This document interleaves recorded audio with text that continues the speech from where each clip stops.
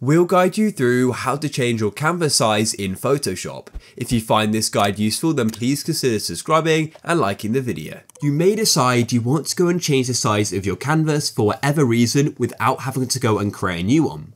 So the easiest way to do this is by using a keyboard shortcut.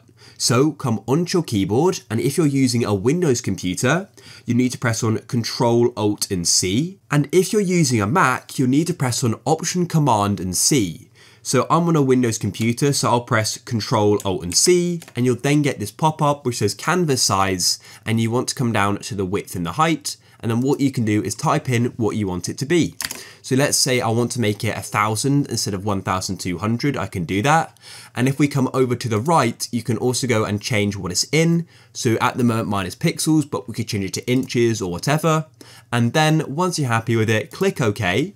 And because we're making it smaller, we need to go and just agree that clipping will occur. So I'll press proceed, and just like that, we've now gone and made it smaller. It's that simple.